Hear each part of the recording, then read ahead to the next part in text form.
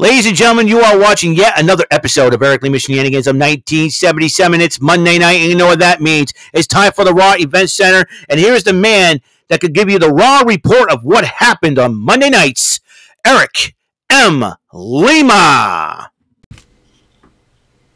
Thank you very much, Mr. Announcer, sir. Well, hello there, everyone. Welcome to yet another episode of Eric Lima Shenanigans of 1977.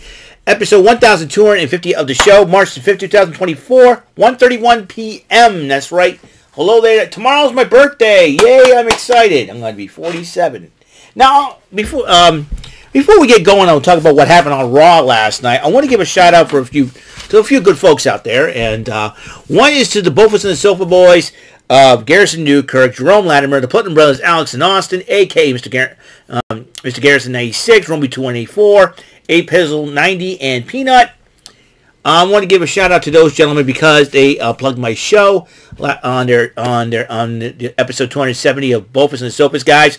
I appreciate it wholeheartedly. Thank you very much for the support, and appreciate the love you guys have been giving me, and including your crazy impression of me, Gary. I don't know what is up. I don't have a button on my belly button. I have a belly button, but I don't have a button on my belly. I'm just sitting there with them Jabba the Hutt for a game show host. Okay. So, but do I do? Hence, I do appreciate the love you guys have given me on the show. Check out Bofus and Sofas. I always do a little promo on their Pressure Luck, which is hilarious. Gary's impression on me was hilarious. I do admit. I'm like, oh boy, I'm in trouble. You know what I mean? It's a whole lot of fun. So you gotta love that. You gotta love it. Gary always has a sense of humor. So, and the Bofa Boys always has a great sense of humor about things. Although he's got to do a better job in doing impressions of me, man. You know what I mean? Study up on me, Gary. Study up on me. Oh yeah, I love it. Also do Greek and Shaw, especially Derek Greek, for inviting me to the Mario Kart racing last night. I did a little bit of that while watching Monday Night Raw. That was really super cool of them. Once again, I finished third place in one of them, which is not that bad, really. You know, because some of these guys are good. You know, the Greek and Shaw crew, these guys are good. Lady Aaron's good. Fawn is good. Fawn's good. Everybody's good. Let me tell you something, man. I'll tell you what, that's why I race by myself sometimes. Racing against human opponents is like, oh boy, we're in trouble now. But anyways, thank you for having me on. And to Isaac C. Video Database, his brother, you don't understand. The reason why I call it Eric Lima Shenanigans of 1977, I want to give it a fancy name. I can't just call it the Eric Lima Show. I can't call it TPL anymore, or the People's Lima, or WEML 77 TV anymore. The reason why I call it Eric Lima Shenanigans of 1977, it kind of documents all the stuff that I did since the day I was born, in a way. I'll tell you why. In a way, I usually talk about some of my stuff in my past. You know, like the fun stuff. You know, I get nostalgic. You know, talk about something I grew up in the '80s, and you know what TV shows, cartoons, video games. Sometimes, you know, I give you top 10 lists, and it basically documents all the fun stuff that I had. You know, that I've enjoyed since the day I was born, from before my time on the internet to my current time on the internet. And it's, you know, basically, and I look at the internet nowadays as my virtual time machine. Basically, you can't go back in time physically. You can go in time, you know, you can go back in time online, so to speak, and you know, and see all the fun stuff that you usually have. So that's why. I know you're trying to say the video is 2020, I get it. Plus, some of the game shows I played were in the 70s. Joker's Wild was 77, 78. You know, Tic Tac Doe was 78. Bullseye was 79 with the pilot episode until it hit 1980. High Rollers that we'll be playing on the next episode will be in the 80s, 87. Pressure Luck that I play on Thursdays would be 83. And so, yeah, like the game shows, yeah, it's on today's technology, but they were based back in the 70s and 80s, see? And that's hence the reason why Eric Lima Shenanigans of 1977. That's the reason why I named that Isaac C. Video Database. You have to understand. It is not, you know, yeah, I'm sorry if you misunderstood, but brother, don't worry about a thing. Because if you like my videos, keep watching them, subscribe, keep enjoying my videos. I appreciate that wholeheartedly, seriously, you know. And you guys gotta understand, yeah, you know, I said I'm not gonna go back in time and do on YouTube, but people think like, the heck is that, you know, and don't want to do that. What's this YouTube thing, you know? It's hilarious. But however. So that's what I wanted to give it a fancy name, and I figured since I was born in 1977, I better call it Eric Lima Shenanigans in 1977. Heard the word Shenanigans, and I figured, hey, why not add it up? So that's why. So it's not necessarily, you know, that's why I called it that. Even though it's today's technology, I figured with the beauty of technology today, it's good to go back in time a little bit. So, you know, who knows? Who knows what the heck happens? Okay. Hope you got, but Isaac C video database. I hope you enjoy my videos regardless of what you think. All right, so I figured, you know, have fun with it. That's what I do. So, anyways, let's talk about what happened on Raw last night. There's something going on here. Oh, pimple my belt. Anyways, let's go. Let's talk about. Let's talk about what happened on Monday Night Raw last night. And Cody Rhodes decided to respond to The Rock's counter challenge, and he summoned Seth Rollins to the ring. And Seth Rollins comes out and says along the line, called Dwayne The Rock Johnson Diarrhea Dwayne. I said, Diarrhea Dwayne? That sounds like a name for a Garbage Pail Kids card, you know? Diarrhea Dwayne. Hey, because have Beavis and Butthead go diarrhea, cha-cha-cha, diarrhea, cha-cha-cha. Anyways, they're both going to come to SmackDown to verbally, face-to-face answer The Rock's counter challenge. For night one of WrestleMania, if the match if they accept it, it will be official. The Rock and Roman Reigns versus Cody Rhodes and Seth Rollins. If Cody Rhodes Seth Rollins wins, the bloodline will be banned from ringside for the matchup, including the wise man himself, Paul Heyman. But if The Rock and Roman Reigns wins, it's anything goes, bloodline rules. Basically. But then Gota went one-on-one with Dominic Mysterio in a non-title match.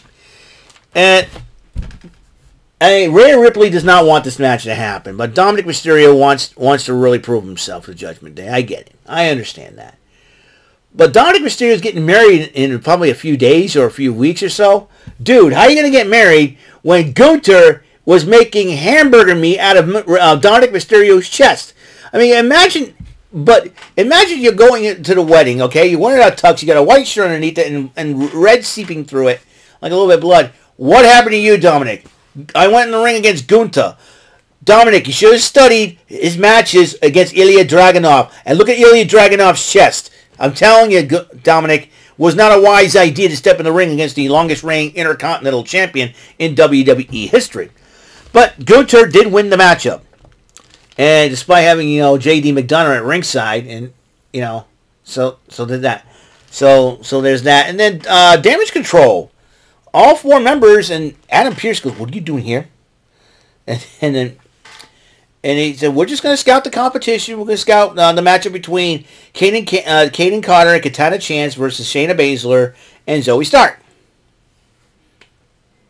And so, but, you know, the Kabuki Warriors have big fish to fry tonight on NXT as they are challenged by the team of Tatum Paxley and the NXT Women's Champ, Lyra Valkyria. So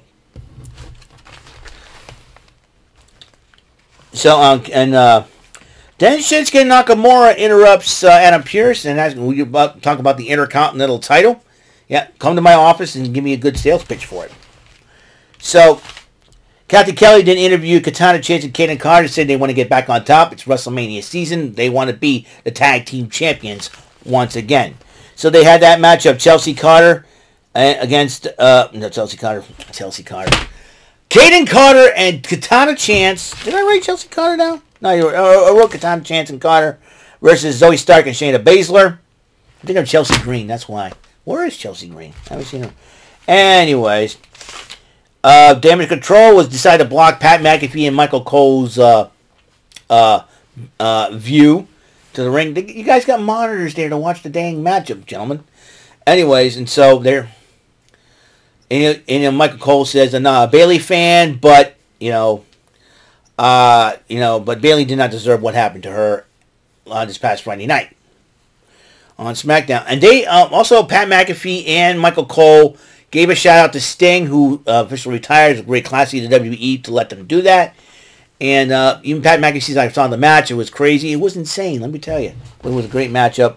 Say, what a way to go out." So, anyways, Baszler and Stark pick up the victory. Damage Control decided to confront them in the middle of the ring, and then all of a sudden, hey, about time we get our shot, because how about next week? You got it. So next week the tag titles will be on the line as the Kabuki Warriors, if they retain the titles this tonight against the team of Tatum Paxley and Lyra Valkyria, they will defend it against Joey Stark and Shayna Baszler. So there's that. Judgment Day was consoling Dominic in the trainer's room, and then Rhea Ripley said, "What do you think is going to happen?" Rhea Ripley was worried about Dom, and I said, hey, you know what? Here's the upside. If Dominic Mysterio's chest gets turned to hamburger meat, think about it. He gets married. Wedding night, his new bride can play nurse, if you know what I mean. There you go. Talking about tending to your wounds. Hey, now. Hey, now. Okay. You know what I'm saying. Anyways, yeah. Oh boy, I'm good with jokes today. I don't know what's up with me. But anyways, Andrade then greets Dominic before his debut matchup, and he says, "Hey, well, best of luck to you, and everything else." And then Dominic goes, "Keep an eye on him. I think he may be the key. We might need him." So I think Finn Balor recruited JD McDonough. Now I think they want to expand with Andrade. Interesting, to say the least. Becky Lynch went one-on-one with Nia Jax, and this was a heck of a matchup until Liv Morgan got involved, was attacked Nia Jax, got Becky Lynch disqualified, giving Jax the victory. Lynch and Morgan were arguing, and then Nia Jax then attacks them. Then Ricochet was talking to Pierce about and shot the Intercontinental title. Anna Pierce says, "I understand. I'll give an announcement." And then JD McDonough was, and the rest of the Judgment says, "Hey, JD McDonough wants a shot. Give me a sales pitch. I'm going to make an announcement." Lynch then confronts Liv Morgan afterwards, and they decide to issue a challenge. Next week, that match will be happening once again. Becky Lynch and Liv Morgan will go one-on-one. Rhea Ripley walks by the whole thing, sees Becky Lynch not in a very good mood, and starts laughing at her. The road to WrestleMania with the ladies has been a lot rougher on both sides, Raw and SmackDown. Anna Pierce announces the number one contenders gauntlet match next week. It'll involve Ricochet versus Sami Zayn versus Shinsuke Nakamura versus Bronson Reed versus JD McDonough and versus Chad Gable. Whoever wins the match will face Gunther at WrestleMania for the Intercontinental Heavyweight Championship. And Andrade makes his return to the WWE in his first in-ring action back in the company.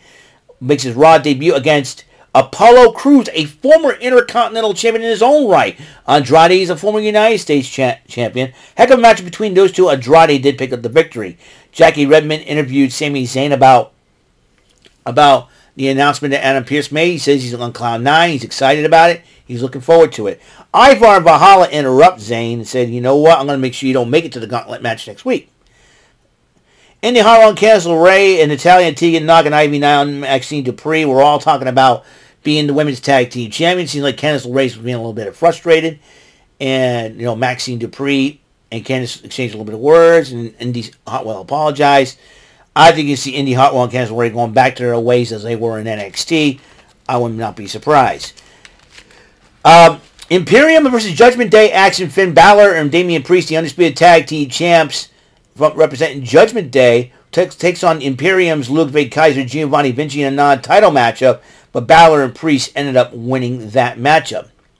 Meanwhile, the first ever inductee to the WWE Hall of Fame class of 2024 is none other than Paul Heyman, the wise man. The man that basically changed the face of professional wrestling in the 90s, in my personal opinion. I believe once he decided to bring ECW from Eastern Championship to Extreme Championship Wrestling, I believe that changed everything about the changed everything about professional wrestling. I think, my personal opinion, Paul Heyman jump-started that, the whole thing. He jump-started the Attitude Era in the WWE.